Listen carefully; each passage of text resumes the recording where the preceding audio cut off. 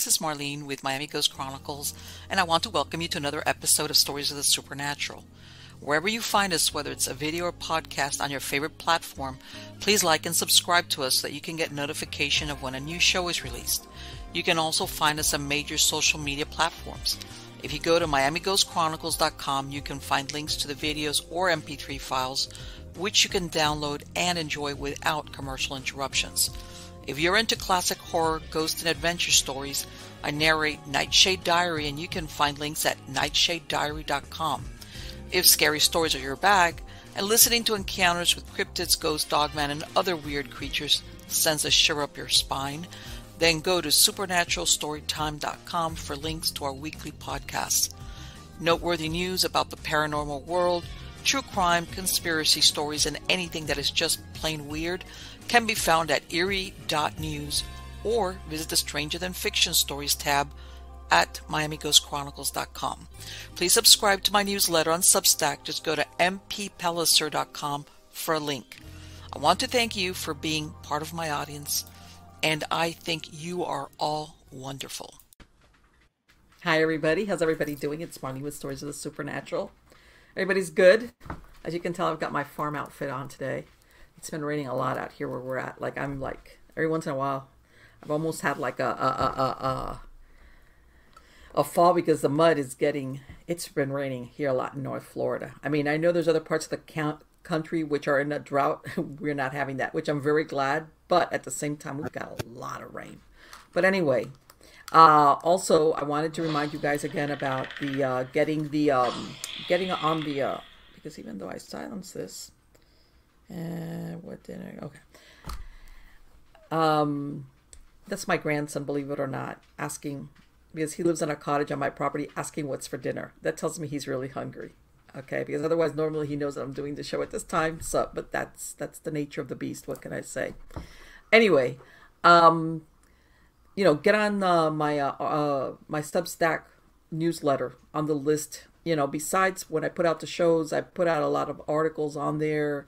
I do announcements. As a matter of fact, I did just announce that my latest books, The Phantoms of the Follies, it is available for pre-order on Amazon, but it will go on for sale on October 4th. Okay, and of course you can either probably find me as on Amazon under my author page of Marlene Pardo Pellicer, or you can go to Miami Ghost Chronicles or MP Pellicer, and I have links there that will take you directly to Amazon if you want to pre-order it. Okay, right now I only have a Kindle edition. A little bit later, I'm going to have the print, but right now, to get the Kindle edition, it's available for pre-order. All right. And again, I want to remind you, because people have asked me about my chicken thing. I moved my chicken thing to TikTok. If you want to find out, I do chicken and farm life stuff on my TikTok channel called Chickenista Lady. Okay. That's where I have all my chicken updates and things and all that neat stuff. And unless something really unusual happens, I'll mention my chickens because, believe me, I work with them every day. But if you really want more updates on that and farm life and all the other things that I got going on here, which is why I'm wearing this, go to Chickenista Lady on TikTok. All right. Now let me get on to the good part. The good part is who we have as a guest today. This is the first time the gentleman is here on Stories of the Supernatural, and his name is Samuel Chong. Okay, Samuel is a certified court interpreter and Chinese translator, instrumental in arranging for the Chinese publication of Michel Desmarquet book, Thiaoouba Prophecy, which has been a bestseller in both China and Taiwan, a rare phenomenon. He's also translated the book 334% Lies, the Revelation of H.M. versus Stool, an autobiography of the High Master of the Cherubs of a secret society that was started in Germany. Today, he dedicates his efforts in promoting the messages in these books. He graduated from UC Berkeley with a BA in Economics, Universidad Carlos III de Madrid with an MA in Financial Analysis, and he currently resides in Los Angeles, California. Now, I'm going to read a little excerpt of what he describes as far as why he became so interested in the Thiaoouba prophecy. Sometime in 2014, I stumbled upon a book on Amazon titled Abduction to the Ninth Planet, a true report by the author who was physically abducted to another planet. Okay, and of course, his book was written by Michel Desmarquet. Curious about the author's encounters, I immediately borrowed this book from a library. To my great satisfaction, it answered almost all the questions I have had since I was young. And this is what we're going to ask Samuel about because I find that super interesting. Help me welcome him. How are you doing today, Samuel? I'm doing well. Thank you for having me here. On the contrary, it is my pleasure. Okay, so here you, what was this? I mean, I know some people always have these questions, but what happened when you found that book? Was it just a chance thing, or were you looking for that type of book? What happened? Yes, I was looking for the type of books about ET contactees because I was very curious about what messages the ETs give to us. If Mm-hmm. they can come to Earth, if they have advanced civilizations and technologies, we can just learn from them and learn from their technologies and ways of living. It's like a shortcut for us just to bypass all the troubles and to get to the highest level we possibly can. Right. Now, let me ask you, because I know there's a gazillion million books out there about UFOs and aliens. What was it about this book that This caught your book, attention? Go ahead. yes, this book contains specific verifiable information that I actually verified myself and doing a lot of research and also searching the internet.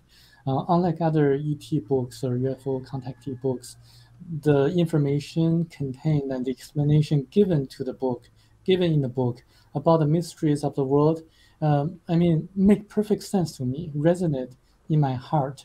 For example, some people say the pyramid is built by thousands of slaves in Egypt. That doesn't really make a lot of sense.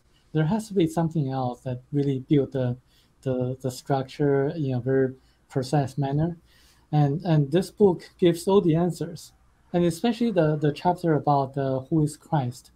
I read the Bible and I didn't believe a single word in the Bible until I read this book.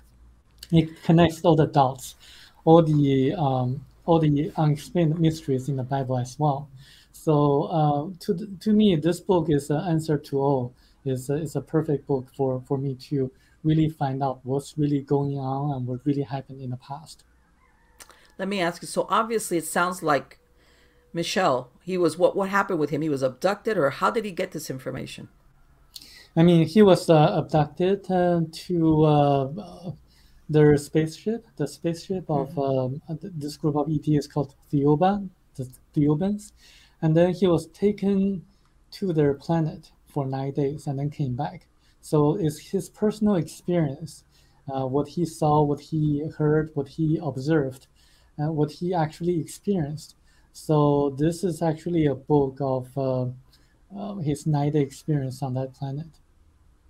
Okay, so obviously, this made a deep impression on him. What did he talk? What did he say about these aliens that took him? How did he describe them? Were they friendly? Were they helpful? Or were they just studying us? Because sometimes everybody always wonders about that. Yes, for this group of ETs or aliens, they are a very beautiful race of aliens. They're 9 foot tall, 8 or 9 foot tall. They have blonde hair. They're Caucasian looking, like Nordic looking, Mm-hmm. and they are hermaphrodites. They have male and female sexual organs in their body, and also they never age. They're always looking like in their 30s, so they never age at all. They have all these supernatural abilities, and he felt great love being present with this group of aliens. So he didn't have any fear. They were really friendly to him, and they showed him all they could do, like these supernatural abilities, like levitation and materializing objects, and also like healing all the diseases, and also all the knowledge. It's just like what Jesus did in the past. All the miracles was shown to him. They disappeared and also reappeared. Amazing information. How old was he when he got abducted? Well, it happened in 1987 in June in Australia. Mm-hmm. He was living in a place near Cairns. In the middle of the night, he woke up. He didn't know why, but he wrote a note to his wife saying that I will be gone for 10 days and there's no need to worry about me. And then he walked outside of his house and into his backyard, and he was lifted up to mid-air. And then they entered. He saw this beautiful alien, and they went into a parallel universe. Um, the parallel universe is very interesting because it answered all the questions about the Bermuda Triangle, the disappearing airplanes and also ships. Mm-hmm. Inside this parallel universe, he saw people wearing medieval clothes and also people who were like savages who couldn't really communicate with them. They were actually trapped into the parallel universe. They couldn't get out. They didn't know how to get out. And then it was explained to him that this is what really happened to the people, the ships and the planes near the portal or the warp Okay. in Bermuda Triangle. They were sucked into this parallel universe. So in this parallel universe, time stops, and people don't feel any pain. They don't feel thirst or hunger. So they just remain there unless they know how to get out. Um, so I find that very interesting because I was S- very curious about the Bermuda Triangle before. Right. So this parallel dimension, it's not like, you know how some people say, well, there's a parallel dimension where there's another Earth. Basically, what you're describing is a place where they're, like you said, they don't feel hunger, they don't feel pain, and but they don't know how to get out unless you know how to get out. So like they're like in a way almost like in a suspended animation kind of thing. It sounds like. It's more like a suspended sphere floating Okay. around in space near Earth. So there's a guy named David Paulides who wrote Yes. a series of books called Missing 411, Yes. documenting all the hikers, people who went to national parks in the US and who just simply vanished. And then when people found their corpse, they're like far away. They couldn't have possibly walked that far within that short period of time. So I think this parallel universe theory or parallel sphere theory explains those people who just simply vanished. They were sucked into this sphere, and then they remained there, and somehow they kind of were thrown out, and then their bodies were found in faraway places. And David Paulides also documented a few cases in which, when they found a corpse, they found that there were bones. Like people could see the bones. It seems that they were walking to the bones. They didn't feel any pain because a conscious person wouldn't have done that if they felt the pain. So I find that corroborating with the theory that in a parallel universe, parallel sphere, Mm-hmm. um, people just don't feel the pain. Right. And I've heard of what Dave Paulides describes where, like you said, people, children even, are found far away. They traveled over terrain that it's like, how could this child, sometimes toddlers, now the only in I've wondered about that myself, like, is it, but then at the same time, he's just, since he's crunched all these numbers, you almost think though that there's some type of intelligence behind it because certain people are the ones that disappear. You see what I'm saying? It's almost like if you would say, well, it's across the board, but he's found that there's certain denominated, like certain commonalities among the people when you start looking at them, that it almost makes you think there's some type of intelligence as to who gets pulled in. Maybe there's a way that this portal is, how can I say, programmed to, pull in or something certain people. But yes, I know that, among all the different theories of why are all these people disappearing, that I mean, one of the theories is that there's a portal into another dimension. yes, I think the portal is the key. He has a map showing all the clusters of where people who just Mm-hmm. simply vanish and who got missing. And I think those are the places where the parallel universe sphere floats around. So they are not just in one location, they're in several locations, and the Bermuda Triangle is one of the most well-known one. And they just don't remain in that specific location. They float around. So that's Okay. why sometimes some people get sucked into it, some people don't. And I think It can explain some of his missing 411 cases, and I think this is a plausible theory to look into. Sure. Sure. I mean, there's a lot. I've heard everything. I've heard Bigfoot gets them. People living in the woods get them. But and I understand because it gets crazy. But it's true when you look at the cases, because he accounts for people that could have been killed by animals. He discounts people that go in there for suicide. He takes all of those out. And when you look at the numbers, it's abnormally high as to what happened to these people, especially people that were there a minute ago. And then they go around the curve, and then that's it. They're gone. Yes, And I know people say don't be the last in line because a lot of times when you're out of sight of your group is when you're gone. yes. And I was thinking if we have the technology of really having a satellite to really see where the anomalies are, using electromagnetic devices and Mm-hmm. sensors to see where the concentrations of the electromagnetic anomalies occur, we are going to be able to find the exact locations of these warps or portals.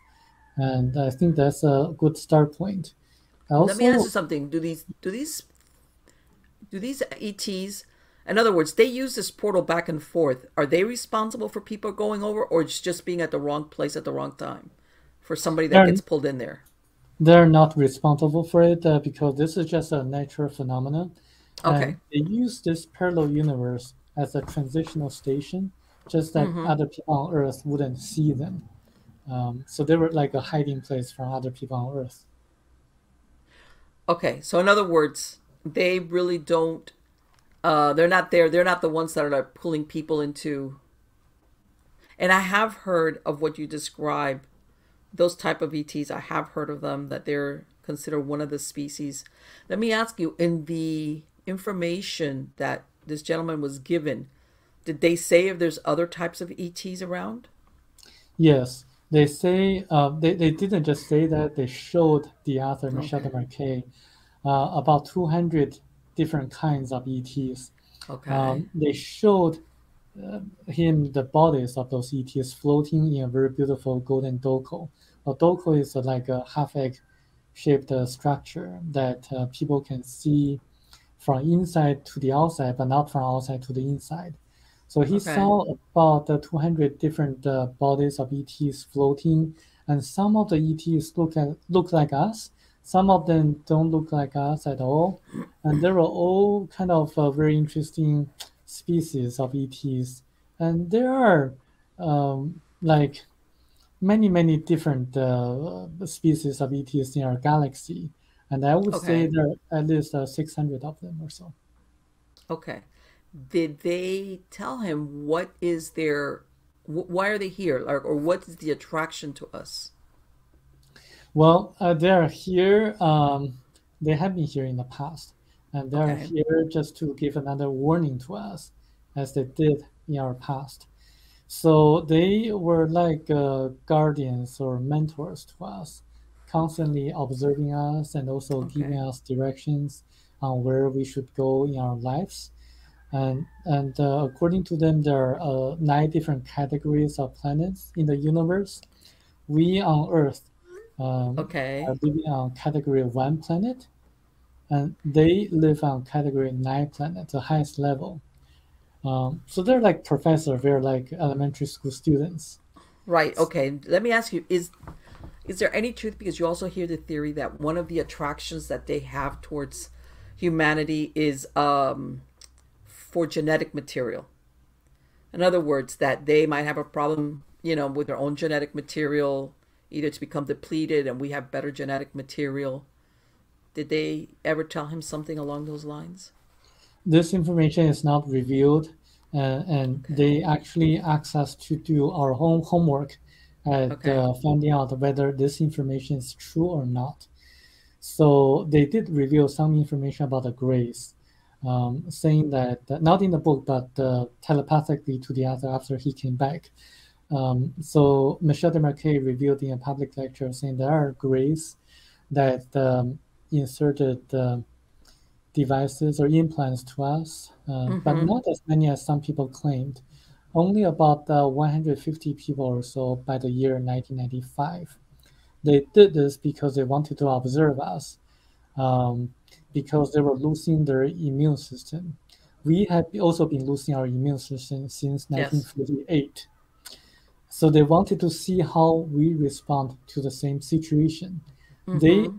the Greys are a dying species, but they also are a Category 1 planet. They also um, come from a Category 1 planet. So they're just like us, coming from sorrow, a planet of sorrows. So they really are just observing us, and they don't intend to cause any harm, and they have not caused Okay. any harm. And if they do want to cause any harm, this group of ETs, the Thiaoubans, would have prevented them. But they Okay. say there's no danger, absolutely no danger at all. Okay. So when he got abducted, did he, after that initial abduction for Michelle, did they come back and ever visit or take him again? No, after the 9 days spent on their planet, he was sent back and he was told to write a book, which is this book, The Thiaoouba Prophecy. Michel Desmarquet wanted to go back because Thiaoouba was just like a paradise to him. After being shown a paradise and after being told you don't belong here, you have to write a book, you can imagine how he felt. Mm-hmm. And he never went back until he passed away. And I know you mentioned it, but when you said about the pyramid, what explanation did they give him as far as what that they helped, or how was it? The pyramid is a tool. For example, the Great Pyramid of Egypt was actually built by a learned person from Atlantis named Okay. Thoth, or Thoth, Mm-hmm. Thoth. And he built the Great Pyramid in 9 years using anti-gravitational technologies and also supersonic vibrational system to cut the big stones in a precise manner. So once the pyramid is built, it could it can actually accumulate cosmic energy. So it's like an energy tube, so that the pharaohs actually used the Great Pyramid to Mm-hmm. communicate with the people from other planets. Okay. They also used the Great Pyramid to make rain because with the help of different metal alloys, energy can be concentrated in a way that clouds can form in the sky and Okay. rain would fall. Okay. So in a way, they were able to do weather manipulation for rainfall, Yes, which of course in that area, the Nile, yeah, if it's not for the Nile being there, there's nothing out there. Was yes. Toth, was he human or was he extraterrestrial? He was human. He was Atlantis, from Oh, Atlantis. Atlantean. Okay. Atlantis, yes. I can go ahead from there, and he believes or that the Atlantis, and that they were some that were able to escape from Yes, Atlantis that made it to different parts of the world, and that's why we see pyramids and some structures between these civilizations that even though supposedly they had no contact, they're very similar in some of their, whether it's the mathematics or the structures, or again, like you said, how did they build this? How were they able to build? Like, for example, in South America and Peru and Bolivia, that the Incas and Mayas, not only would they do the pyramids and these things, but they were doing up the mountains where the air is very thin, that even without exertion, people pass out because, and they even have to chew the coca leaves to help them. And you're thinking, how did they take these quarry stones, take them up these mountains to build these huge temples and palaces or whatever? I mean, that's a big question mark when you think about it. Because I think yes, that even now, if they told a modern engineer do that, they'd be like, oh, it'd be yes. like quite a And job. this book actually gives the explanation, Yes. which is that about 14,500 years ago. So this book is very interesting. It's very specific and precise to the year. Uh huh. 14,500 years ago, a continent uh, existed in the Pacific Ocean called Lemuria. Yes. So people on the continent actually had advanced knowledge of building the Great Pyramid, and also using some of their technologies to build stone structures or statues. Some of them remained on the Easter Island of Chile, like Yes. in the middle of the ocean. So I Yes. actually visited there and I saw the moas, and they Mm-hmm. were just amazing. And they did that to commemorate this group of ETs. They actually made a stylized version of how they looked in the past. Okay.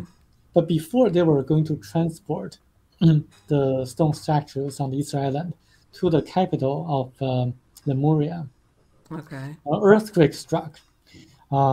And because of the gaseous spells beneath the continent, volcanic activities occurred, and the entire continent basically sunk into the ocean Okay. instantaneously overnight. So that's why a lot of the technologies and also the great civilization got lost. It's really unfortunate, but the author actually, Michel Desmarquet, was taken into that event, into Okay. the past, and actually saw and experienced what it was like when the continent sunk into the ocean. He had a very detailed description on what occurred, how the king was having a meeting with his council members regarding the possibility of a earthquake, a major earthquake occurring, when suddenly the earthquake occurred and people were scared and running all around. Very detailed description and very interesting details. And some of the descriptions also implied that the people from Lemuria actually colonized parts of where the people in Peru were living, Mm-hmm. in Bolivia and also in Atlantis as well. So that's why you're able to see some of the ancient architecture, archaeological sites in which some of the stones were built in a way that even modern technologies cannot build them. Right. So So let me ask that's you, are you saying that Lemuria predates Atlantis? Is that what he said? that's right. Lemuria predates Atlantis, and actually, the people on Atlantis were colonized by the people in Lemuria. Okay. Right. Right, because I've heard that the destruction of Atlantis came about because their technology got away from them. In other words, they got in over their heads with their technology, and basically it destroyed their land. And of course, you had like the ones that could get away got away, but the majority, like you said, it sank into, and the majority, the technology, the majority of it was lost, and the majority of the people were lost. Yes. Um, and I had heard of Lemuria, and that Mm. makes sense that because of course now you know that they're finding that all these ancient civilizations and all these different artifacts are in reality much older than was originally estimated. That's starting to Exactly. come up now where they're saying no, we made a mistake. This even the Sphinx, they say that it's much older than it was originally, said that it was. And I think that's happened with a lot of things in the ancient world where they saying, oh, this is the earliest, and apparently there's an earlier version. And this book gives the years. For example, the Great Pyramid of Egypt was built 17,000 years ago. So, Okay. and the people who landed on the continent of Lemuria came about 300,000 years ago. And So what in are a they? very What are detailed, their origins? Are they earthlings, or were they brought? they were not Earthlings in the very beginning. They were from the planet called Arimo X3. So they Mm-hmm. look like Polynesians on Okay. Earth. So on their planet, because of overpopulation, they were thinking about moving some of their population to Earth. So they Okay. did some kind of exploration, reconnaissance, and also they first found Mars. So Okay. at that time, 300,000 years ago, there was life on Mars. Okay. But then because Mars was cooling down, the core of Mars was cooling down, so that it was going to lose its atmosphere. Mm-hmm. So they knew that Mars was dying down. So they went further and found Earth. So they first landed on Lemuria, the continent, where only like a few groups of people from China were living there. And they Okay. had a war, they had a fight. The Okay. Chinese people were very suspicious. They're still very suspicious. So in I other can, words, they're saying that there was already humans, as in Earth humans, already on the planet. yes, Okay. Okay. I it, understand it, now. it talks about the history of Earth, where the Okay. black people came from, where the yellow people came from. And Okay. actually, the black people and the yellow people came about 1.35 million years ago for another Okay. planet. Okay. Um, so black people came and then landed in Australia, and the yellow Mm-hmm. people came and landed in Myanmar. Okay. Because they're Uh, finding now that a lot of these early humans that they thought didn't interbreed, they did, like yeah, Neanderthals and other species that they said no, these existed parallel to modern humans, but they never interbred. Now they're finding, of course, when they do DNA, on people, they're realizing, no, wait, you've got some DNA in you, either Neanderthal or something, depending on the part of the world, that they now realize that there was crossbreeding. So, in other words, some of these species really didn't die out, they just integrated into what was there. yes, I can tell you one example is that before the black people and yellow people came to Earth, they were living on a different planet called Bagratini. On Okay. that planet, they didn't interbreed at all. So the two races were separate. But on Okay. Earth, after a certain time, and after the Caucasian people first landed on Atlantis, people interbreed. So you see in North Africa and also in the Middle East. So Mm-hmm. those Middle Easterns and North Africans, they were actually the result of interbreeding of Caucasians, the blacks in Africa, and also the Asians from Asia, the yellow people from Asia. Right. So yeah, so that's and also from over years, so there are some physical because of environmental changes that were Mm-hmm. adapting to the local environment as well. Of So that's course. why you Of see course. different kinds of Right, people. because like all animals, humans, it's adaptability. You adapt to your environment to survive. So, yes, of course, whatever the climate is, except did they ever say anything, because you know that there's the Basque people that live there off the coast of in Spain, where they have a high percentage of Rh negative blood types. They have a language that really they have never been able to pinpoint exactly the origin. Did they say anything about that? Well, they didn't really specifically mention about the Basque people, the Mm-hmm. Basque country, but they did say that there were other races of ETs constantly observing us and also Okay. sometimes live with us, among us. Okay. Um, and it's very interesting because I see that um, the author in the book actually met another ET from a different planet, in which Mm-hmm. they're like a very, very strange looking creature. They say they've been observing us over the last a few thousand years, but Okay. they never interfere with our lives. Okay. But on the other hand, some other ETs, they live with us for a certain period of time, including the Thiaoubans, and just try to help us and try to guide us. And specifically, I want to mention about the Jewish people, the Hebrews. Mm-hmm. They actually came to the earth. They actually came to us about 12,000 years ago by accident. They were actually relocating themselves to another category of planet, category 3 planet, where they came from. But Earth is a category 1 planet. So, but because of some malfunctioning of their spaceship, they Mm-hmm. had a crash on Earth. So Okay. only at last only 3 people survived, and they started the Jewish race, the Hebrews. Okay. So this is where they came about. So they came from a higher category of planet, and they actually survived over the years. Right, exactly. So, because I'm thinking, okay, for any type of being to exist here on Earth, like you said, they have to be carbon based. In other words, they can live here. They like us, whether they're not exactly like us, they have to be able to live, exist here.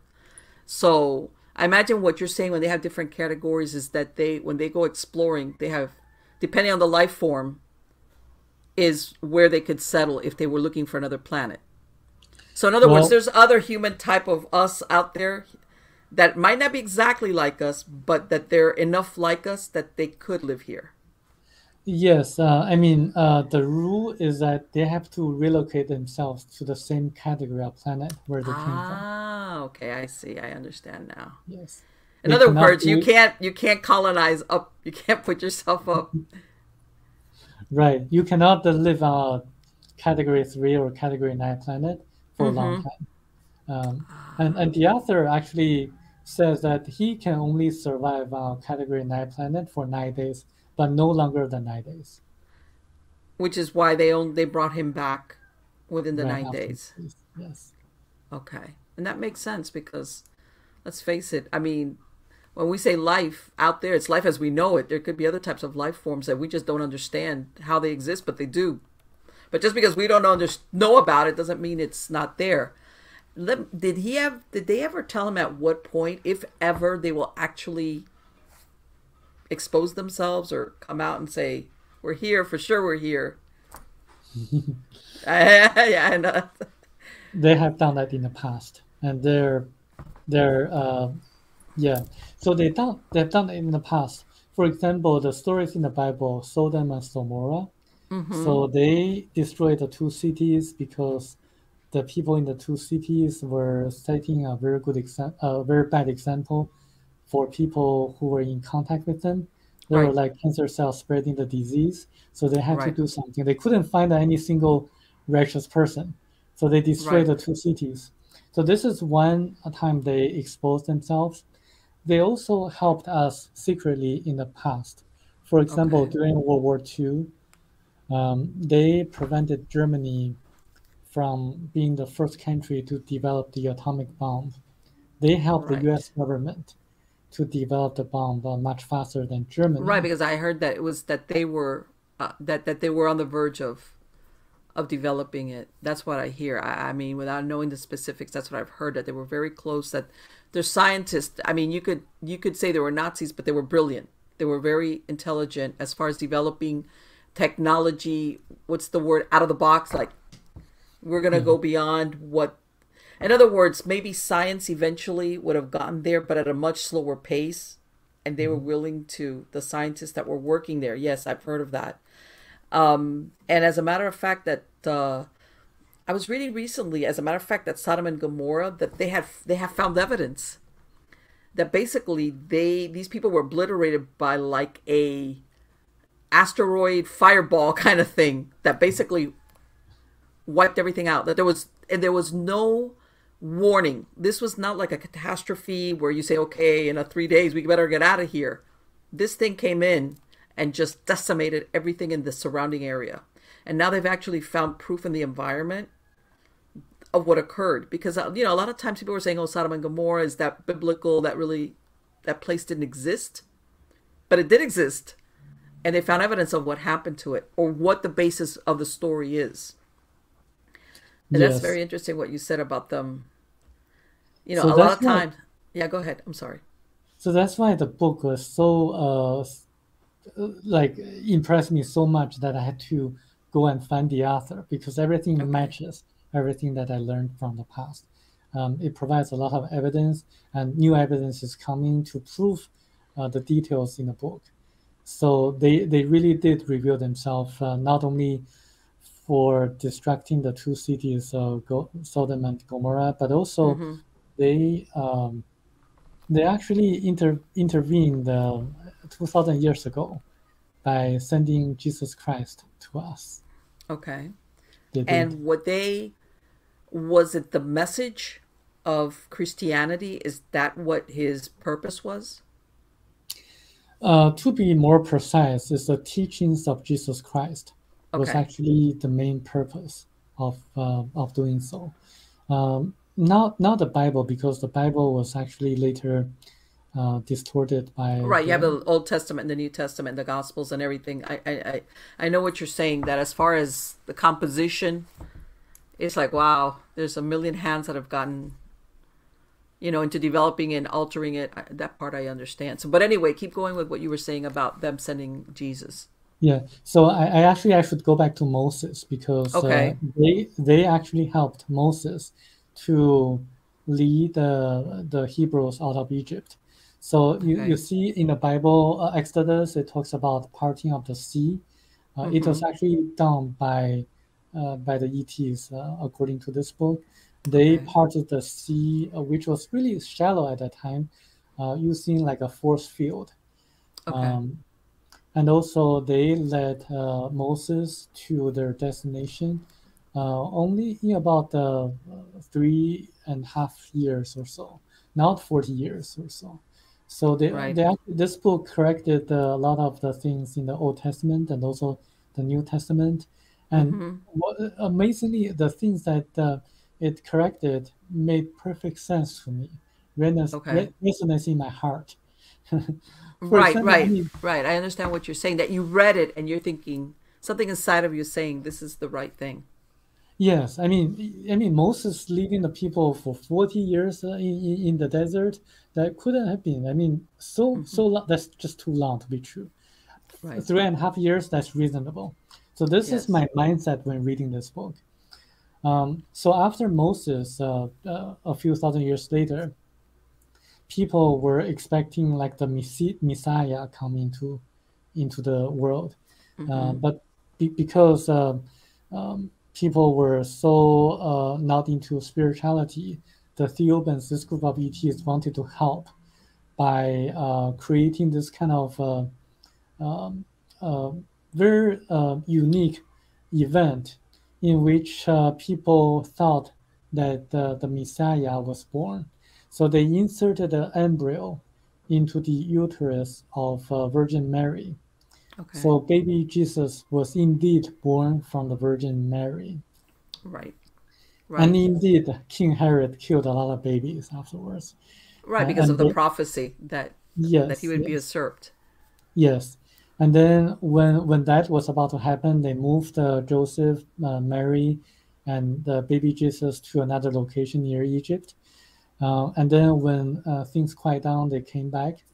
Um, because the baby Jesus was born from an embryo.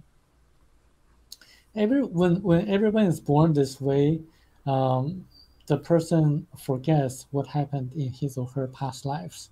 They have to pass what they call the river of oblivion, forgetting all the knowledge, all the ability to perform miracles. So that Okay. baby Jesus, even though he was really intelligent, smart, and acute, and very spiritual, he couldn't really perform any miracles. Um, and he traveled to India. So that's why there are some people say that Jesus went to India. Right. Like Um, where did he go for all those years? Yes, and went to China and died in Japan. So Right. that's I've why. heard of the Japan. Yes, I've heard of that. So that's why there's a tomb of Jesus Christ in Shingo Village, Japan. People can look it Mm-hmm. up and find Yes. very interesting details about it. So Exactly. And the first time I read about that, I was like, Japan? that was that. But then I read up on it, and you're absolutely right that there is a version where he went into Asia and ended up yes, in Japan. yes. So that's the Jesus who couldn't perform miracles. Highly spiritual, highly intelligent, and very smart, but couldn't perform miracles. That's why you don't see any records of Jesus performing miracles before the age of 30, before he Right. started preaching. So, the one who could perform miracles and who preached love and all the messages was Mm-hmm. actually one of the ETs from Thiaoouba. They made a Okay. body of Jesus, that looked like the one who went to Japan, and Okay. then inserted themselves into that body of Jesus, Okay. and then took on that body and began preaching. The reason they had to do this was to show that this Jesus Christ could perform miracles, because at that time people didn't believe Sure. anything unless they saw that this was someone able to perform miracles, the Son of God, the Son of Jehovah, and Mm-hmm. so that's why they had to impress people at that time to make them believe all the teachings of Jesus Christ. Let me ask you, which was I was curious when they implanted the baby into Mary. He was human. It was a human embryo, It or was a human totally embryo, human. totally human.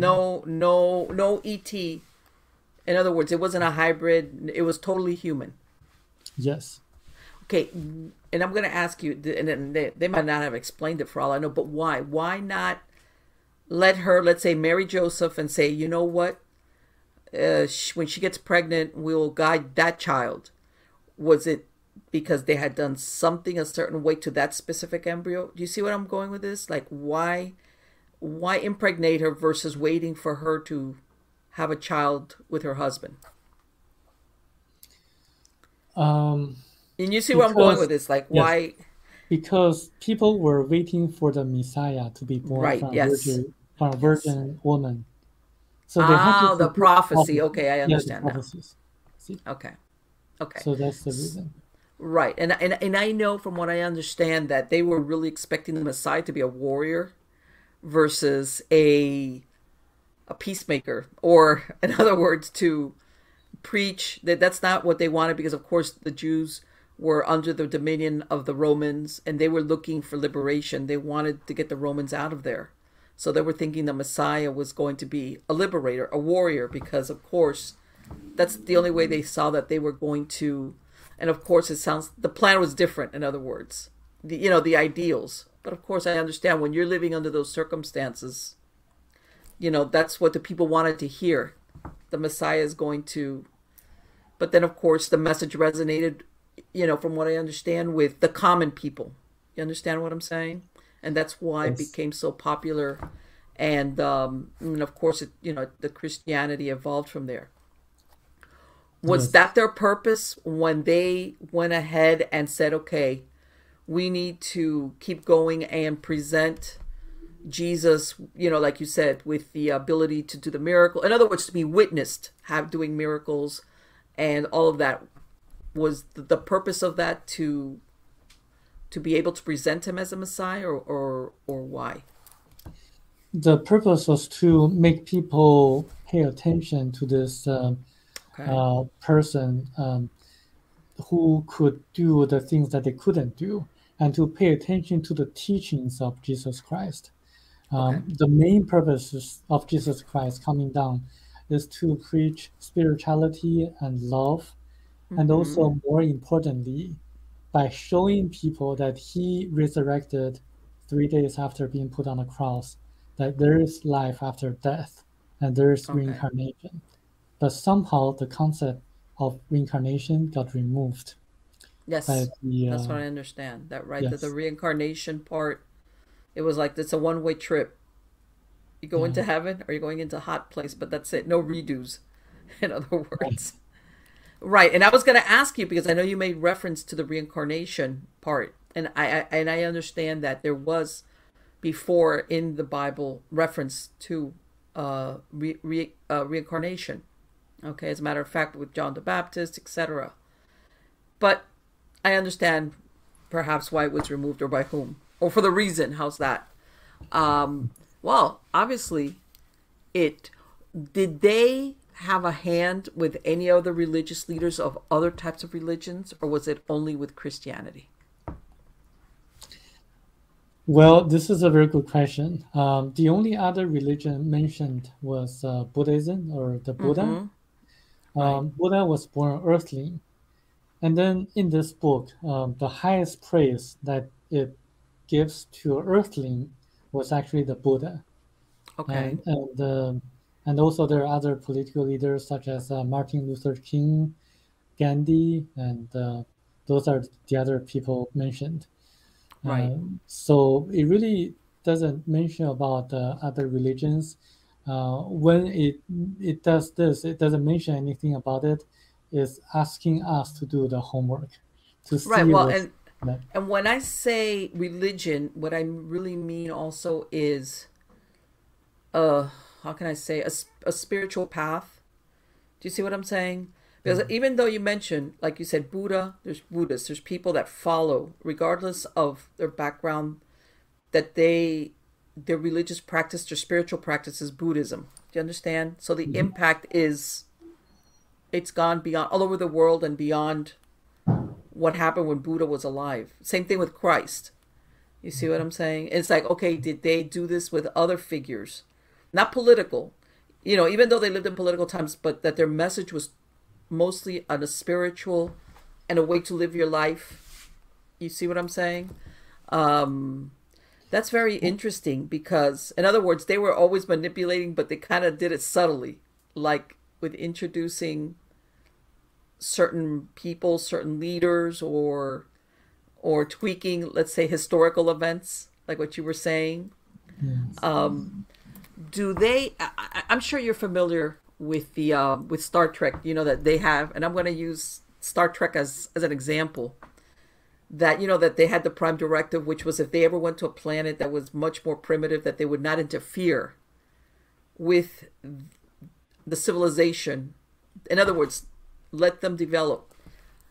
Did they interfere with us because we needed the help, or because they're hopeful about us? In other words, like they just need a little help, but why did they think that they should help us? Because it actually relates to the purpose of life. The Okay, purpose of life is to grow our spiritual abilities, or it's actually the okay, main focus of life is our spiritual development. So when we deviate from this main purpose, then if we deviate far enough, they're going to lead us to the right direction, one way or another. So okay. when in the ancient past, when certain religious leaders enslaved people mentally and Mm-hmm. physically, they sent a dream to, they appeared in the dreams of the religious leader, Okay. asking him to mend his ways. When he listened, but his followers, his other followers didn't listen, Mm-hmm. they actually led him to a location. The ones listened were saved, and the other who didn't listen were killed or destroyed. Okay. So this three who listened learned the lesson and then really changed their ways and then liberated the people who they enslaved before. So they Okay. did that in this way. And I think the reason they took Michel Desmarquet to their planet and then came back was actually to send us another warning that it is time to really focus on our spiritual development and not to focus too much on the material Of wealth course. of a person. So it's Right. a very strong warning because, if you remember the Bible and the book of Enoch, Mm-hmm. Enoch was really also asked to write a book. Right. Remember, a few decades later, his great grandson Noah was asked to build an ark, and you know what happened afterwards. Right. So Michel Desmarquet was also asked to write a book. Okay. So it seems that right now we are at a very critical moment of time, Oh and we need yes. to change our ways. Yes. And I really suggest people to read the book and to really know what the messages are. Right. So in other words, what you're saying is that even though they've helped us technologically, really what they're interested in is our spiritual development. Yes, exactly. Right. Because of course, yeah, and that makes a lot of sense as far as now when Michelle, obviously this happened to him when he was an adult. But as when he was growing up, did he ever feel or think that there was something special about him or something that made him think, or was this his first encounter? Well, he was really an interesting figure when he was young. He didn't have a lot of education. He only went to high school in Okay. France. And then he went to the military in Africa, like the French military in Africa. And he was a very strong-minded person. He didn't follow the orders. He had his own independent thinking and will. So Okay. when other people followed the leaders of the military, he didn't. He Okay. was the rebellious one. Mm-hmm. He was always like that, and he always thought independently. He didn't really give any dignity to the leaders or dignity to the leaders, and though He must have he, gotten in a lot of trouble then. yeah, he had got into a lot of trouble. Yes. Yeah. um, One thing about him was that after he came back, um, after he was told, "You don't belong here. You have to go back and write a book." He wrote a book, and he tried to let as many people know about the book as possible. A lot of people didn't believe him, and he had a major emotional breakdown Okay. because even his wife didn't believe him. His wife was thinking that he had an affair with another woman, so Oh boy. she That's actually where he went for the 9 days. Okay. yes, so Yeah. she actually divorced him. Oh. So he had a terrible experience after coming back. Okay. Okay. Right. And you know what? You hear about that where some people it yeah, there's a downside from pursuing what it is, especially when you're saying something that other people will go, "You're lying. That's not true." What, you went to an alien world? Why don't you tell me the truth? You were off with another woman. What is this that you went to another world? Yeah, in other words, I can see why she maybe not believe them. But yeah, so but he persisted. It sounds like he delivered on what they asked him to do.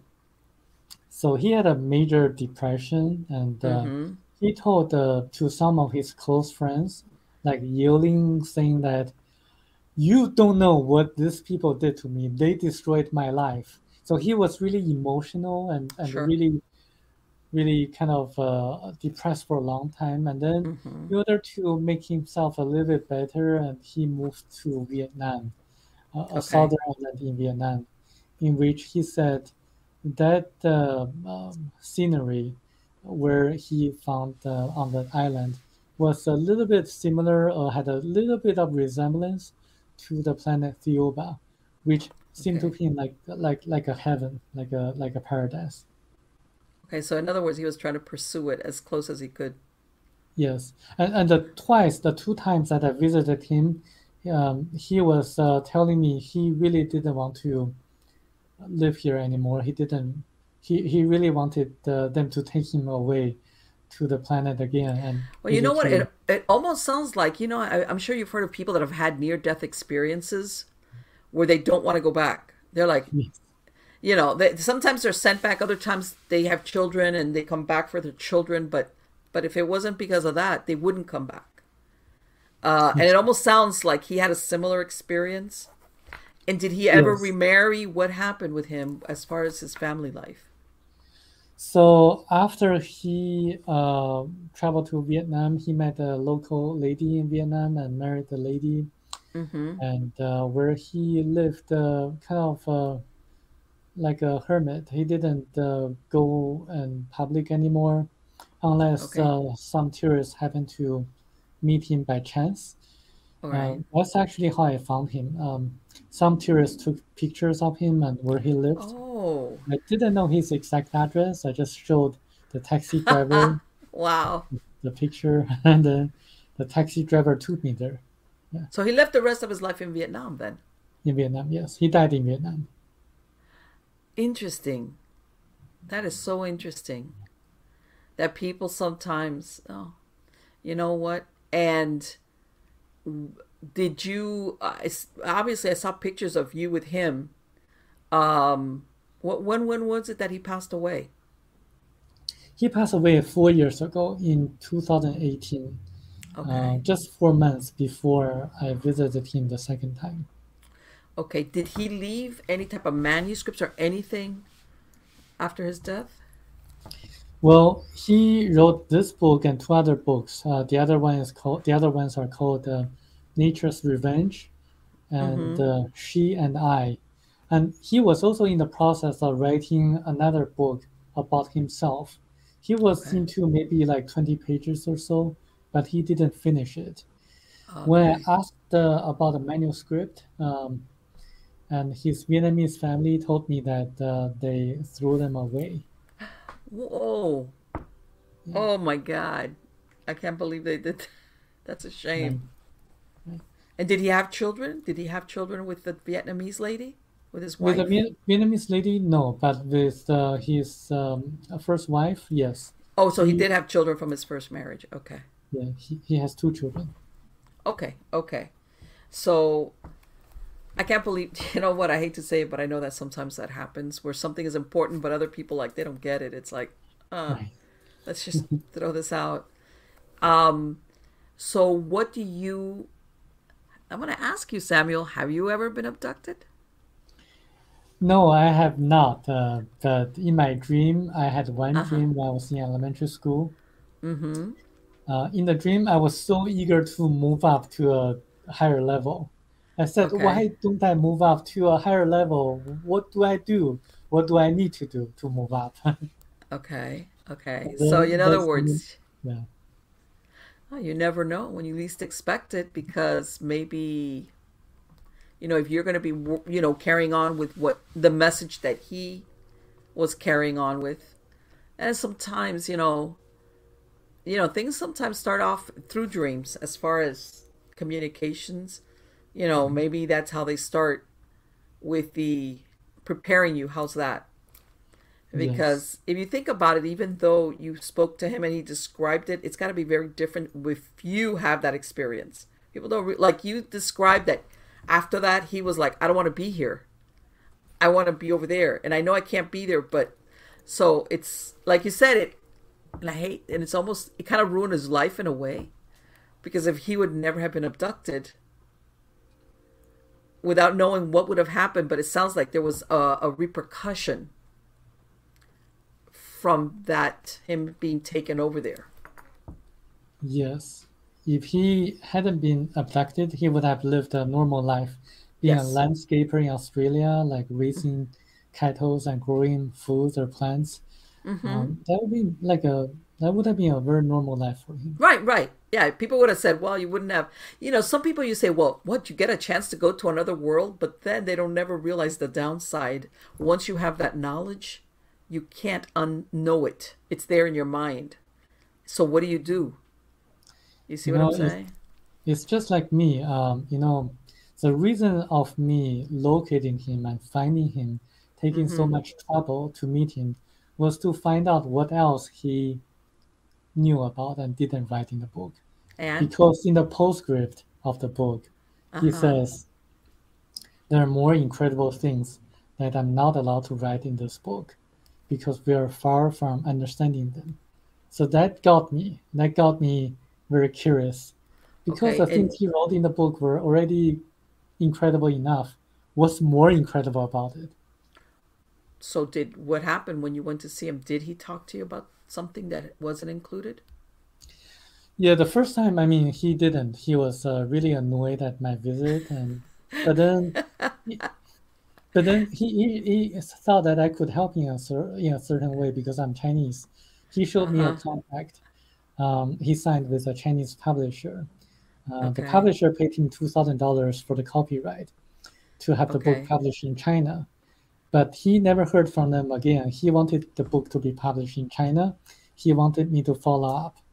So I was Okay. very eager to please him.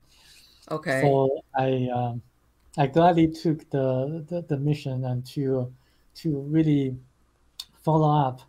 It turned out that the Chinese publisher was so afraid of the censorship and the Chinese government, Oh they boy. decided not Okay. to publish it. Right. I have a copyright to a book that now I'm afraid to publish it because this. Yeah, it Right. happens. It They happens. paid It happens. $2,000 already. Um, and then Michel Desmarquet asked me to find another publisher. and to have the book either published in China, in Taiwan, Hong Kong, or even Singapore, just a Chinese-speaking country. Okay. Um, After a lot of efforts, through personal connections, through cold callings, I finally was able to find a willing publisher All for right. his book. And then before it got published, he sent me an email. He said, I don't know how they knew it, but the book was going to be published in China. They were really happy about it. So they allowed me to tell you one thing that I was not allowed to write the book. But you have to come to me in person. I have to tell you in person. Okay. And the reason I later found out was that he didn't know how to type. Everything he wrote in the email was typed through his niece. Okay. So he didn't know how to use a computer. So Okay. in order to keep it confidential or private, Mm-hmm. he didn't even want his niece to know about the content. I So I had to understand. go there in person. Right. And you know what? And people don't realize that because they think everybody knows how to use a computer or anything. They don't realize that sometimes.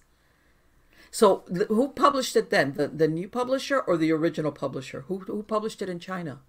The new publisher. The new It turned out, publisher. yeah, it's a very large publisher in China. It's published as a science fiction in China. Ah, I see how they got around that. Okay. Science fiction. It's like Yes. it's fantasy. Okay. That's an interesting. Yes, I like that. I like that. And I see something that what you got it. It was also published. I think. What did you say in Taiwan as In well? Taiwan. It's published in Taiwan as a nonfiction, and it's a complete Ah, version of the book. interesting. There you go. So How do the you curious categorize? people, the people who have the determination, can really read the Taiwanese version of the book. Oh, okay. Samuel. So, are you going to write a book, Samuel? In a few months, yes. I thought so because I'm thinking you probably learned a lot of things verbatim Yes. from Michel that it was never in that original. What? Because he published the book when in the 1980s. The book was written in 1989 and it got Okay, published in 1991. okay, so that's a long time for Yeah, things that he talked to you about that were not part of the original manuscript. right. That's actually a long time after. Yes. Aha, I see. All right, Samuel, for my podcast listeners, what is your website address? I'm going to put a link in the credits of the show, but what is the link the your where they could find more information about this? They can find information about the book by typing Thiaoouba Prophecy on Amazon. It's on Amazon. Mhm. And my website is chinasona.org, Okay. CHINASONA.org slash Okay. Thiaoouba with a capital letter T. Okay, right, Theoba, and we they're seeing here, but like I'll put a link in the credits to the show, and I would love for you to come back. Do you haven't? Are you going to be publishing something soon, or you don't know yet? I actually published like an article. A Mm-hmm. book was going to be like a few months after, but a lot of people ask me, what did he really tell you, in which I cannot reveal or he couldn't write in his book. They didn't really, he didn't really tell me that I couldn't Mm-hmm. write a article and make it out of make it like a puzzle or like a Okay. riddle. So that's what I did. I wrote an article Mm-hmm. about the second coming of Jesus Christ.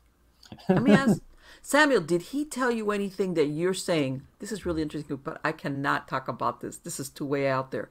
Did he ever tell you something along those lines? About the That he said something, of course, that wasn't in the book, that when he told you about it, you're like, wow, wait a minute. This is too crazy. If I put this out there, people's heads will explode.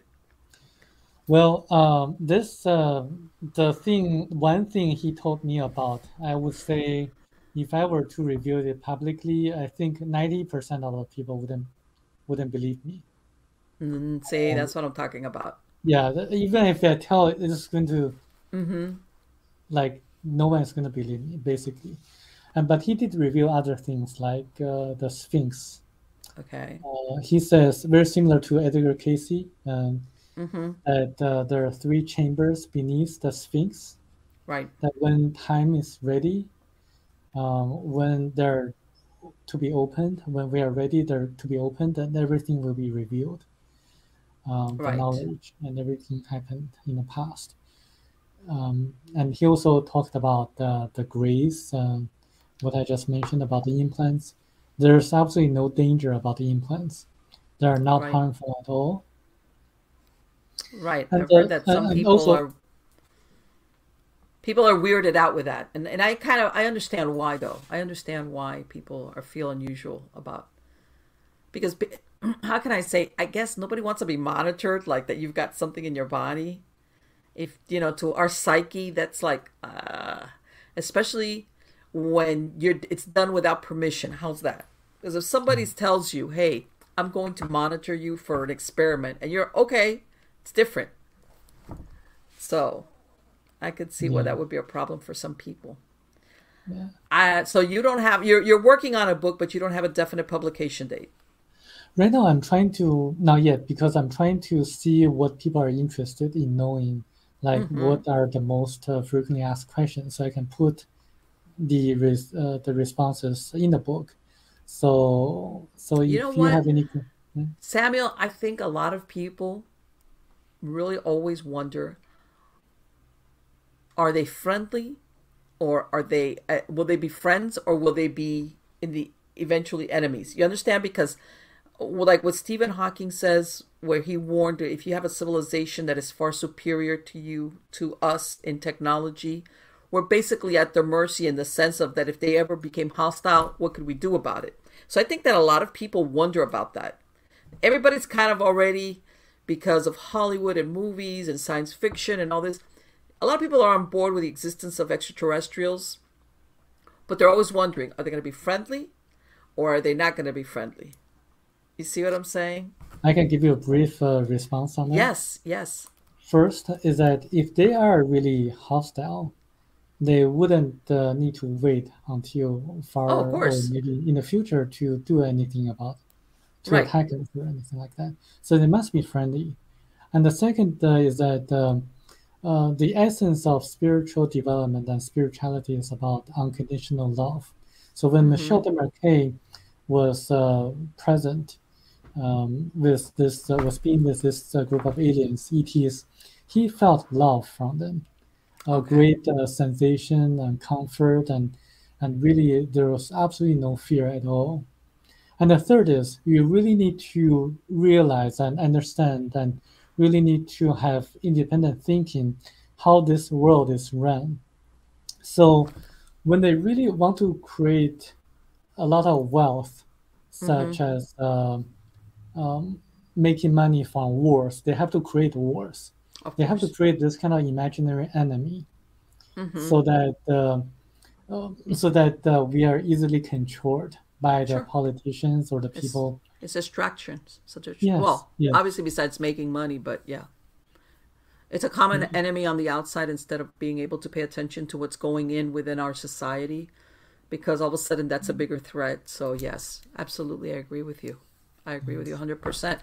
And yeah, I think though that's another thing. I think a lot of people, the majority of people are fed up. They don't want wars. They don't. Nobody wants a war. I don't think nobody wants to lose, their loved ones or anything like that. And I don't think most people nowadays, most modern humans, are ready for that or want that anymore. mhm, Samuel, I thank would you, love for you to come back when you've got your book out. I will keep tabs on it, and I want to thank you so much for coming on the show. It has been absolutely fascinating to talk to you. thank you, my pleasure. Take care, and I will keep tabs to make sure I ask you back when you've got that book ready to go, okay?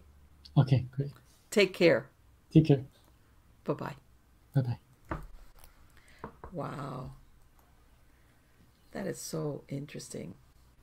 Yes.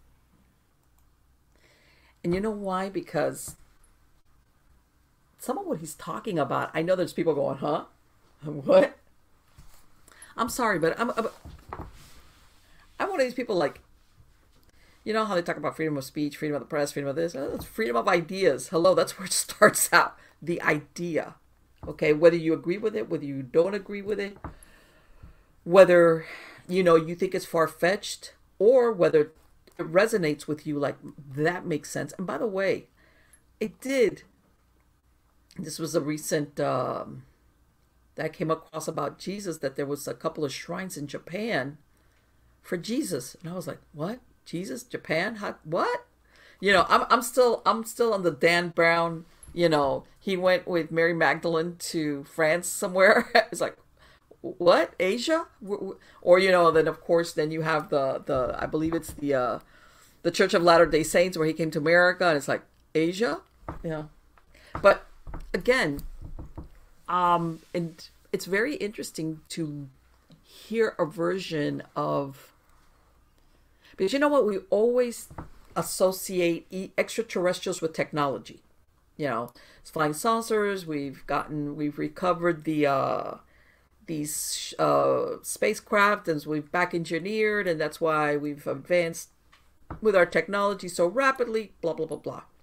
But very rarely, to be honest with you, do you ever hear a connection between extraterrestrials and spirituality, or that their interest in us is for spirituality. It's always, no, it's like, I want to say, for lack of a better word, it's almost like spirituality, that's like besides the point. It's either about our genetic material, okay, or that we've gained technological advances because we've captured the ship, and of course you have the version of, we have some type, no, not we, let me phrase that differently. The governments have some type of agreement where they have an exchange, whether it's humans for technology or whatever, hybridization, you name it. Let's go down the X-Files rabbit hole. But never the spirituality. Never the spirituality. In the sense of, and if we go with the ancient aliens kind of theme, where they say that a lot of these ancient civilizations, who they depicted as gods, were in reality extraterrestrials. All right? And when I mean spirituality, in the sense that these gods had temples and priests and cults and you name it. All right? And that in reality, because the civilization at the time were kind of on the primitive, this is the only way they could explain that a person supposedly had these powers.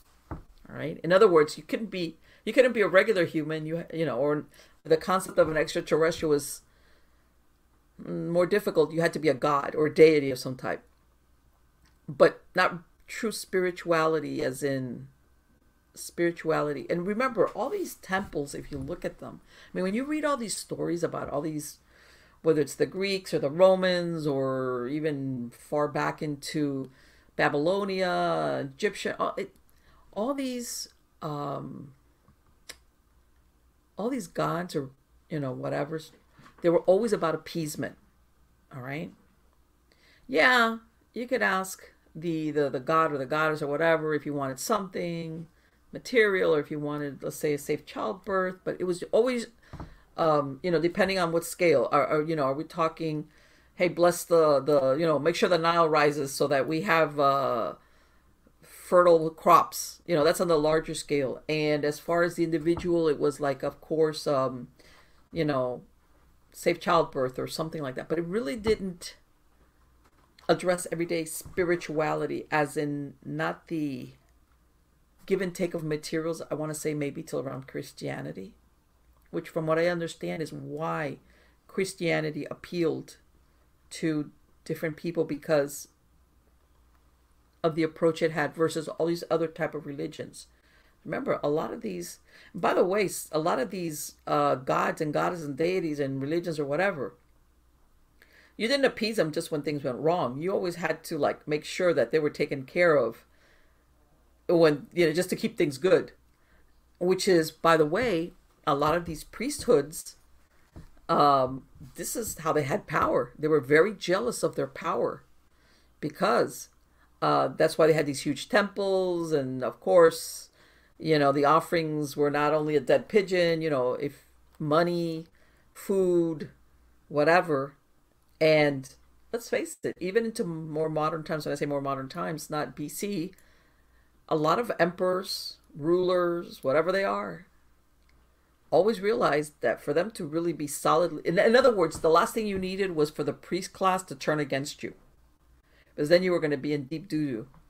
So it's a weird kind of dynamic, not really weird, but it's human nature. Um, but anyway, yes, getting back to the original point, you very rarely, no, to be honest with you, I've never heard of the ETs being interested in our spirituality or to develop us spiritually. All right, that's a new one. But in a way, it's almost like you're glad about that. And one thing, and this is my, like I've mentioned it before, this is my version that what if we have new ETs? What if the ones that were around in ancient times hang out and they left? They left. And these are new ones. Because you think, okay, how long are you going to study us? How long are you going to, or try to give us ideas or push us along or whatever? At some point, it's either you either get it or you don't, or okay, you're on your own. Eventually, you'll figure it out, or okay, we're going to have the big reveal. Here we are. You know, what if these are a whole different set of ETs? That, you know, somebody, when you go to the counter that you take a number, maybe somebody's got a counter with the number to go visit Earth. And you know that it's like, okay, my turn, get out of here. We're going to go and mess with the Earthlings. Why not? Or the other one where the ones that are around are stuck here. They came here, something happened, who knows what. They're whatever, however they travel interdimensionally, light years, whatever, doesn't work. Enough so that they can get around the Earth, but never to break away and go where they were going, back or to where the new destination. And they've kind of like become a hybrid Earthling, but they're not Earthlings, they're ETs. And they're kind of stuck here. Why not? So many ways this could go. Anyway, guys, I hope you liked the show. I really enjoy speaking to Samuel. All right, it's something different. And believe me, this is basically what we need. Exploration of new ideas and theories and whatever it is. Because somewhere in there, okay, think about it. There's a lot of ideas that later proved to be true that originally when they were first presented, people were like, huh? Come on.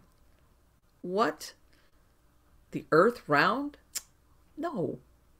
No, we're the center of the universe. What are you talking about?